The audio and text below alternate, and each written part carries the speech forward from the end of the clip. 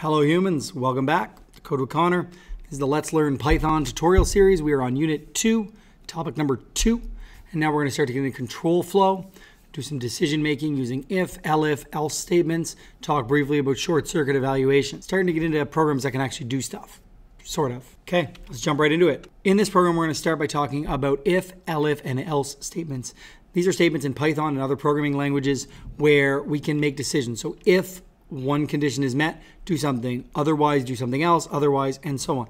We can chain them all together. Kind of a go-to example I use for people is in any user interface where you're using a computer or a phone, there's a series of if statements that are essentially based around events being triggered. So if an event gets triggered, then do a certain thing. So if you press that button, do this thing.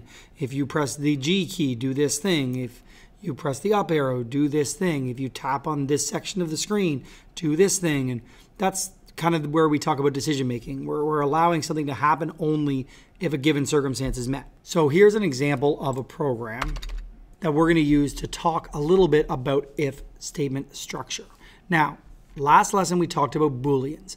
Remember, Booleans are not just variables that evaluate to true or false, but they're also any messy statement involving conditional and logical operators that has to yield an end result of either true or false. It has a binary result. So the beauty of Boolean statements is that because they always evaluate to true or to false and nothing else, we can use those Boolean statements when making decisions. So when we write an if statement, for example, we're going to have this structure of if, and then this statement that immediately follows the word if has to be a Boolean statement, which means it has to evaluate to either true or false. It can't evaluate to anything else. Okay. Now syntax. Syntax means the way we actually write this out. So you'll notice if, then I have a Boolean statement, then I have a colon, and then I go to a new line. Now, this is important in Python. Python is an indentation matters language. So Java, for example, is an indentation doesn't matter language because it uses braces to encompass its code blocks. Python uses indentation. So indenting is the tab key on your Windows keyboard, and it's going to pop it in. It's not the same as just pressing spacebar over and over again. It's a different character. Okay, it's a \T character. So you want to make sure you use the tab key. So that lines that up as being inside the if statement. Now I can have a whole bunch of code in here, and it's all considered to exist inside that if statement, which means that code that's indented here will only run in the event that this Boolean is true. If this Boolean evaluates to true, then it will run the code inside of the if statement. So I have a series of if statements chained together. If age is greater than 19, I'm basing this on where I'm at in Nova Scotia, then you're old enough to purchase alcohol and cannabis in Nova Scotia. If age is greater than or equal to 18, then you're old enough to vote in Nova Scotia. If age is greater than or equal to 16, then you're old enough to drive in Nova Scotia. If age is less than 16, then you've still got some growing up left to do. And where did I get age? I got it as an integer from the user using user input. Okay, let's run this and just kind of play around with it a bit, and then we'll dive into the next part, which is the elif and the else part of this structure. So when I run this, it asks for an age. Why don't we start young? So 7. So it says you've still got some growing up left to do. That's behaving as intended. Let's say I enter 16. Okay, it says you're old enough to drive in Nova Scotia. Okay, let's say I enter 18. So now it's printing old enough to vote in Nova Scotia, followed by old enough to drive in Nova Scotia. So if we were to predict what it'll say when I enter 25, it prints all three. So it prints old enough to purchase alcohol and cannabis, old enough to vote, old enough to drive. And if we go back to our code and we look at that, this is if you're older than 19, print this. If you're older than 18, print. If you're older than 16, print. So there's no otherwise. There's no else involved here. It's just if this, do this. If this, do this. If this, do this. The logical chains we can create come from using else and elif statements. Elif just means not that, but maybe this. So if I think about it, if you're older than 19, print this. Else, if you're older than 18, print this. So we're only going to print the thing that they're recently have been able to do due to age. and then Elif, you're older than 16, then print this. And then I'm actually going to replace all of this with just else and a colon. And that is kind of a catch-all. So the way this works, if you're older than or equal to 19, it's going to print this.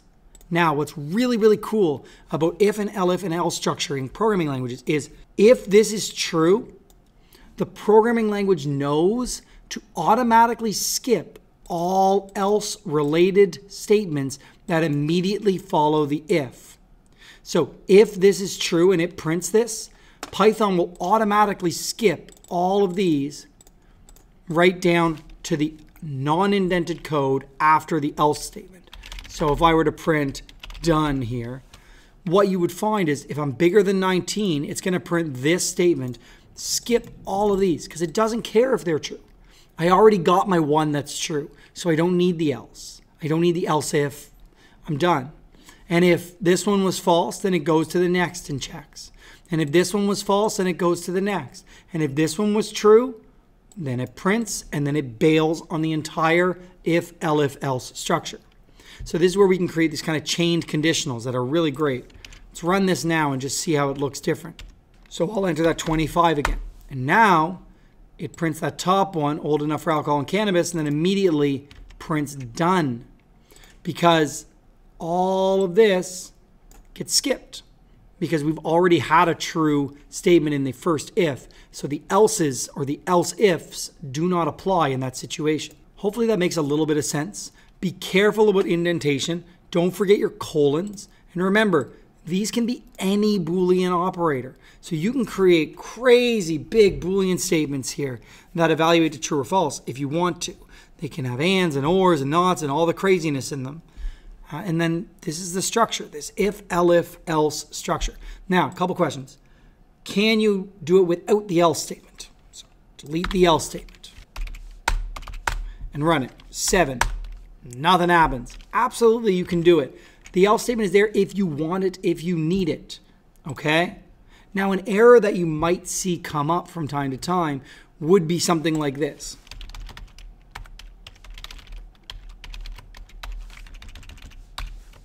So what I've done is I have an else statement, but look at what's happening. If I look down my indent line, if, elif, print else. This else is not going to be linked to this if because this print statement is blocking it and getting in the way. Now, I'm going to save it and run it just so you can see. Doesn't like it. Can't do that else because it's not coming after part of that if statement, that sequence. So just be on the lookout for that. All right, that's the if, elif, and else structure. Super important, not crazy complicated, but you'll use it all the time. Okay, next we're going to jump down to a slightly harder one because it's going to introduce us to a topic called short circuit evaluation. So I'm just going to walk through the code. So I have n, which is a variable. That's going to be an integer coming from the user, points received. D, which is a variable, is an integer taken from the user, total points possible. Now, I'm going to walk you through my if, elif, else structure. So in my if, here's my big condition. Now you notice I used brackets. Totally fine to use brackets. Okay, in Python 3, most programming languages use them by default just to kind of separate your statements. I like to use them because I'm a Java guy, but it works well. So you'll notice I'm using the exclamation point for not equal. That's totally fine in these mathematical or numerical statements to check if two things are not equal. So if the denominator, or D, is not 0, and, is my logical operator, n divided by t is greater than or equal to 0.5, then you pass the test. And your average was n divided by d times 100, just a percentage calculation. Now, yes, I turned it into a string and I added the percentage symbol at the end. None of that's new. Okay, we're comfortable with that. Elif d is not 0, then you failed. Okay, and then last, cannot divide by 0. So let's just think through the structure. If the denominator is not 0 and my average is over 0.5, then it's going to print I passed, and then it's going to print my percentage. If it makes it to the elif, it means either denominator was 0 or I didn't pass. So I'm checking, is the denominator not 0? If the denominator is not 0, then the only reason I could have made it here is because I failed. So then I failed. And then if I made it to my else, the only way I made it there is because I had a denominator value of 0. So then my else just says cannot divide by 0. Now what's beautiful about this division right here, it should break your code if you put a d value of 0 in. But remember what we talked about last lesson with AND statements. An AND statement is only true if both values that go into it are true. Well, if the denominator is equal to 0, then this Boolean statement, d not equal to 0, is going to be false. Because if d was 0, then d is equal to 0. So d is not equal to 0, that statement is going to yield false. Well, guess what? There is no point in looking at the other side of an AND if the first input is false. So what happens is the code actually never reads this if the denominator is false, which means your code never tries to divide by 0. So this is what's called short circuit evaluation. It's great. It's great for like in place of try and except statements. It's just like a quick catch to make sure that something doesn't happen that you know is going to break your code. So you check it first with an and that way this code isn't even going to try to run if the thing that you were trying to avoid happened, okay? So this is a great little example of doing a test average calculation using the user input values in short circuit evaluation. So let's run that. All right, so if I put a 5 and a 10 in, you'll see that we get 50%. So it works out, and it says that we passed. Good. Let's run it again. Let's do 3 out of 5. So again, we're working. Everything's the way we want. Let's try a not so good one, 1 out of 10. Okay, we get the message that we're supposed to get. We get the average. Let's run it again. This time, let's do 2 out of 3. And we get this big, long, messy decimal. Not really pretty, but we can clean it up in a little bit. Let's test the last case. What if I try to divide by 0? Tells me I cannot divide by 0. So it's working great to calculate test percentages. Now, I'm not limiting them. So, for example, I could enter 7 out of 5, and it tells me I got 140%. We could add a limit in for that as well. Let's jump back to the code. We could add another AND on these that says that n has to be less than or equal to d so that they can't score some outrageous amount of points. And we can add that to both of these. Now the problem there is they can reach the else and not have it be anything to do with the denominator. So I would have to either generalize this error or add another Elif in place. So I could add an Elif n is greater than d, cannot have more than total points. So I save that and run it and try that same trick again. Cannot have more than total points. Awesome. Maybe you can catch one more error in there, which is that we're allowing the user to enter something under 0. Again, can be made a quick fix with an and. This has to be greater than 0, and then another Elif to catch it. So you start to get the idea of how we can chain these together to create this. Now to fix the other problem, we can do rounding. There's a round function in Python, which is great. It just looks like this: round brackets, and then the number I want to round, which is going to be whatever comes out of that calculation, comma, the number of decimal places I want it to round to. So this is going to take my percentage value and round it to 2 decimal places. I'm just going to copy that into both of these. And that way, when I run my code, if I get a messy one, it's going to round it off to 2 decimal places, which is perfect. It's exactly what I'm looking for. So you start to see how that if-elif structure combined with the Booleans in those if statements, you can really do some cool stuff with it. All right, I'm going to comment this out, and we're going to go quickly look at the challenge for Unit 2, Topic 2, which is if-elif. Here is our challenge. You're going to write me a quadratic formula root solver. Uh-oh, math stuff. Yeah, computer science and math are connected. I mean, it's a reality. It's not always going to be the case, but yeah, there's a lot of math roots here. The logic, the problem-solving piece is all very math-heavy in terms of mindset. So quadratic formula root solver. So you're going to prompt the user to enter A, B, and C. You're going to store them all as floats because they don't have to be integers. Then you're going to use an if, elif, and else statements to determine if they have 2, 1, or 0 real roots. Now, if you don't remember how to do this, the quadratic formula, which is x is equal to negative b plus or minus the square root of b squared minus 4ac all over 2a. I know. The quadratic formula underneath the root sign is what's called the discriminant. b squared minus 4ac. The discriminant is what's going to tell you whether or not you have 0, 1, or 2 real roots. So if the discriminant is negative, you have 0 real roots. Now we're not going to do any imaginary calculations here. We're just going to print to the screen, you have no real roots.